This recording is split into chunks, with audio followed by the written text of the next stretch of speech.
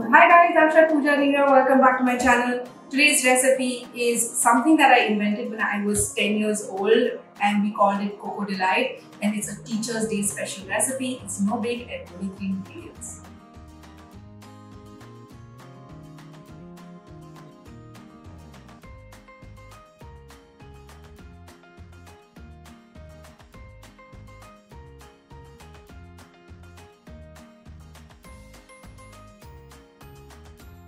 Recipe is too easy. I don't know what to say, but when we were kids, and all my friends were watching this, I miss you all.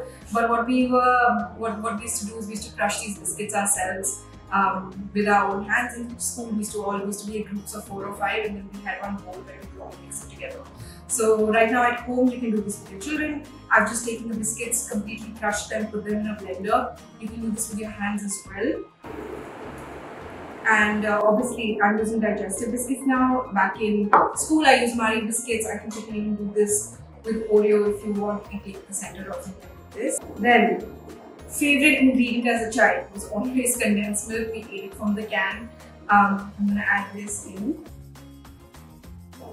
Okay, and cocoa powder. And then all you do is mix everything.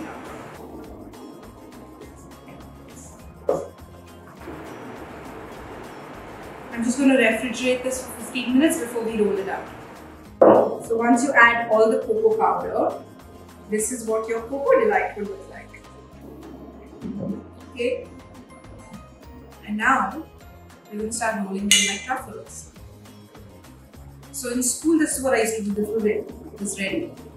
But today, I think we can just add an extra layer. So what I've done is I've taken some more crushed biscuits.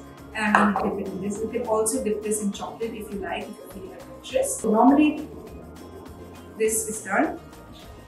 What I'm going to do now is elevate it slightly.